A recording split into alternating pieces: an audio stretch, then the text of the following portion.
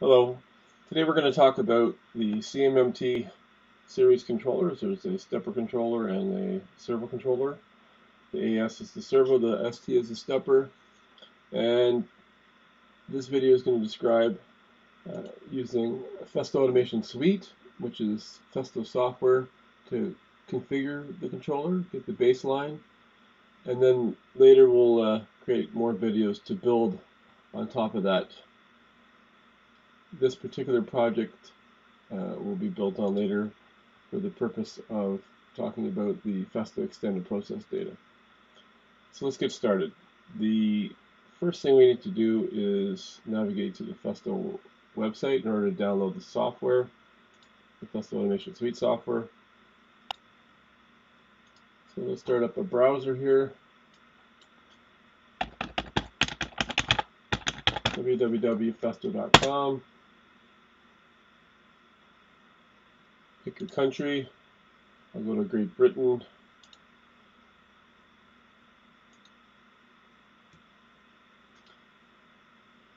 Normally there's a support/downloads link at the top of the page. Click on that. And as explained, so the CMMT-AS, and then there'll be either a -ST or AS, and then there's an EP in the, so the EP is the EthIP, so that's what we want to use. So back on the website, all you have to do -AS, and then start looking. There's the EP. There's a couple of them here. I always just pick the first one. Click on that. Then you have some tabs down here.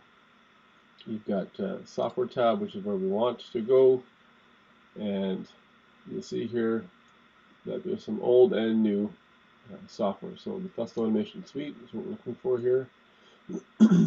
So we want to download the firmware because we want to have the latest firmware. We want to download Festo Automation Suite plugin and Festo Automation Suite itself. So let's see here, plugin.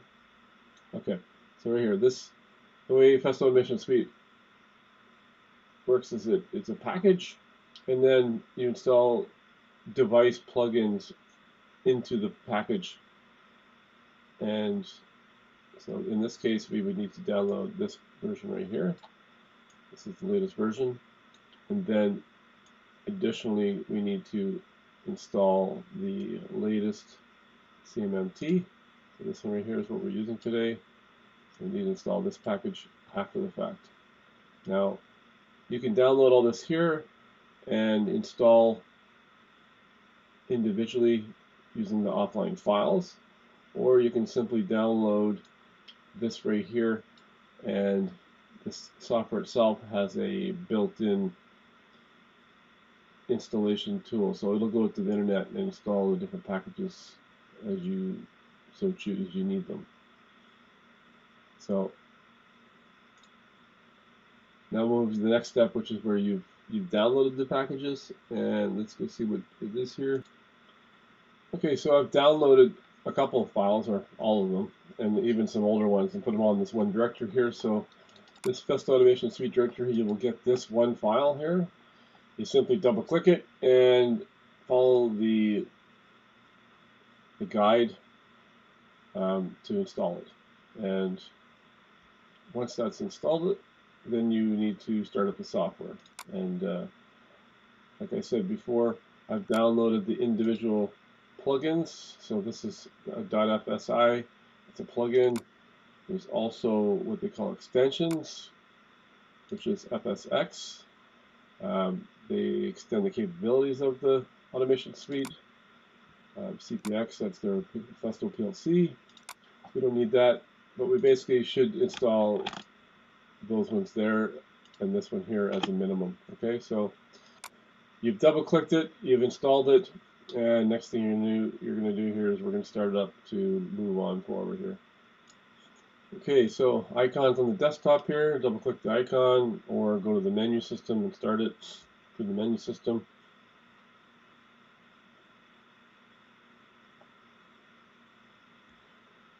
(1324) is the existing latest copy.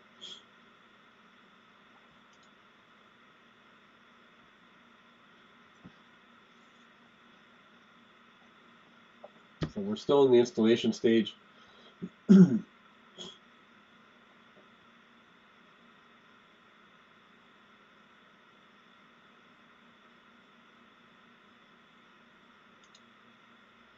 Okay, so when you first start up, of course, you don't have any of these recent projects over here on the left. I've already been using this for a while.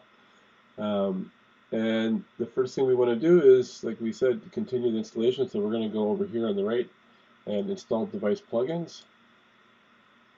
I guess I clicked something wrong here. Install device plugins. Okay, so the first thing you do is you come down here and you do a search for updates. If you've downloaded the offline files, then you simply click on install local.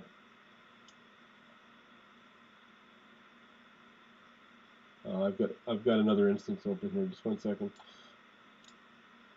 Okay, I've closed my other instance. I'm going to click on install local file, and then it's going to say, okay, where's the file? All right, so at that point you can put in your own directory here, and this is the directory I just showed you here.